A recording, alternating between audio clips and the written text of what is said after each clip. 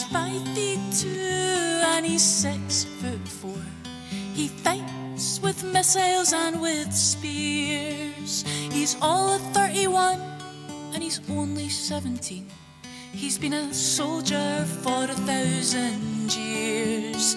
He's a Catholic, a Hindu, an atheist, a Jain, a Buddhist, a Baptist and a Jew. And he knows he shouldn't kill, and he knows he always will. Killing you for me, my friend, and me for you.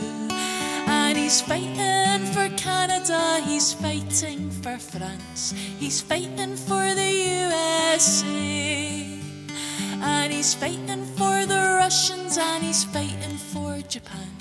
And he thinks we'll put an end to war this way.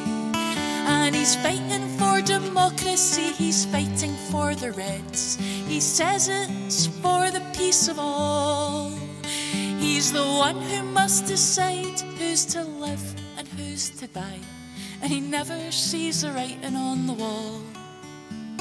But without him, how would Hitler have condemned him at the show?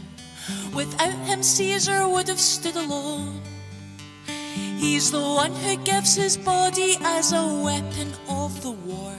And without him, all this killing can't go on. He's the universal soldier, and he really is to blame. His orders come from far away and no more.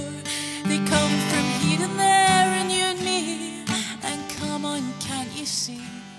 This is not the way we put an end